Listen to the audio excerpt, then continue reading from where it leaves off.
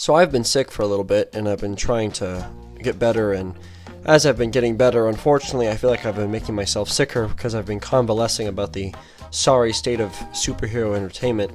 And I was watching a video about why Phase 4 of Marvel has not been so good right now, and for whatever reason, it made me think of the CW DC shows that I used to watch when I was a kid. I used to watch The Arrow, I used to watch The Flash, even divulged in some Supergirl and Legends of Tomorrow, which I'm sad about. But I gotta say, like, I was thinking about it, and I just realized that The Flash has 9 seasons. Like, why? Why does it have 9 seasons? There's no reason for any show about a superhero to have 9 seasons. Especially a superhero like Barry Allen. What's he gonna do, run faster?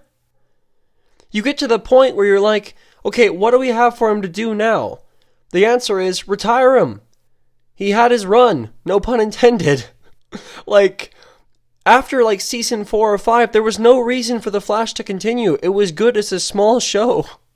Savitar, Eobard Thawne, Reverse Flash, you know, what do you want? Like, there's only so far you can go with that, and because they've kept the show going, the quality's gotten worse, the CGI is worse, like, something's wrong. Like, why? There's no reason for the show to continue that long.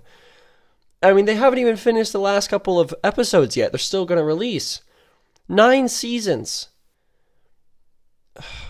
I don't know. Maybe it's not for me to say anything, but it was just something that came to mind, and yeah, I think I'll just get back to getting better and not thinking about this anymore.